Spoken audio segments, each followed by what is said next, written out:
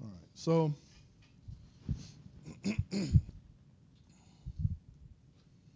let's now look, let's say I have a bar, and this is X direction, and I'm going to pull on the bar, apply a load out here. I'm going to pull on the bar, so it's going to deform,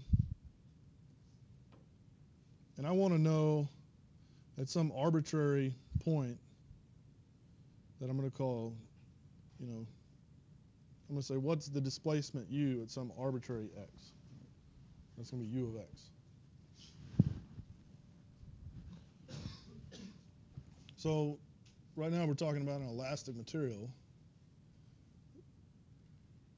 So what we would end up with if we actually did this experiment, right? If it's a truly elastic material, I'd pull on it, and I would get U of X as a function of X, and this would be a straight line with slope M.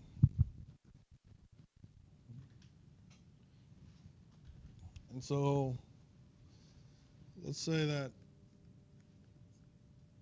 at x0 I know u0, right? And I ask you sort of, let's define another point out here, x1, u1, and I ask you, you know, say given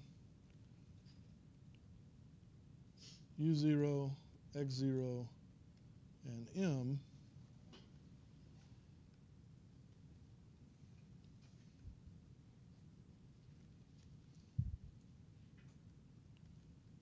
what is u1 at x1?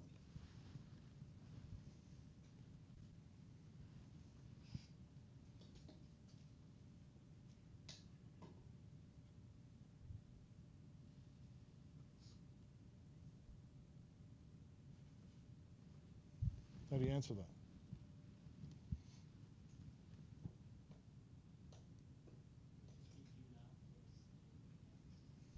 How about just write down the equation of a line, right?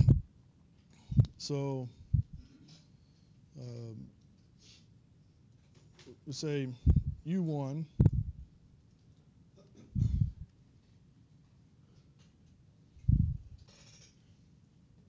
u1 is equal to m x1 minus x0 plus u0.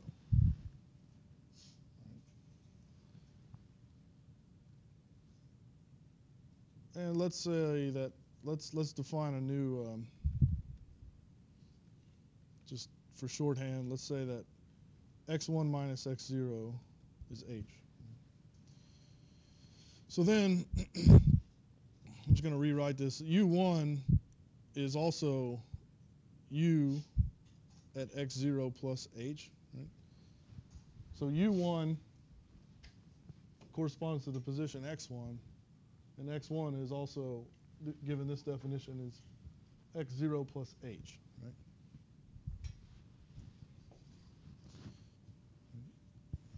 So then I have m h plus u at x0.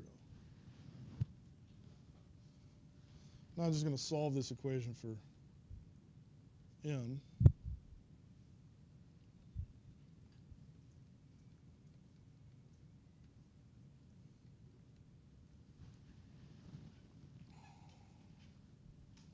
I'm going to take the limit as both sides as h goes to 0.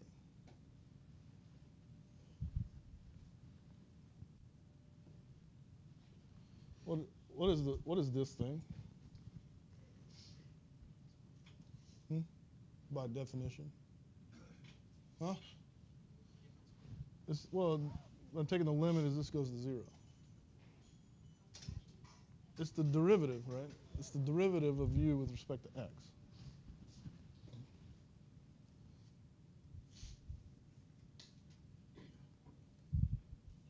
And of course, this is the slope of the line, right? We know that. Okay.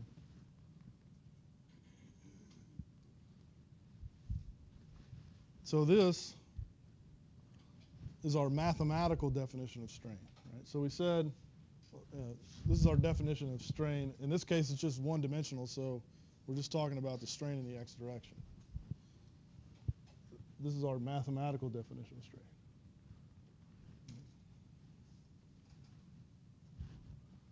Because we just took 2 points, u0, right, and we just took 2 points, u at x0 and u at x1, and we wrote down their change in length, right, over the length, and then we took the limit as that goes to 0.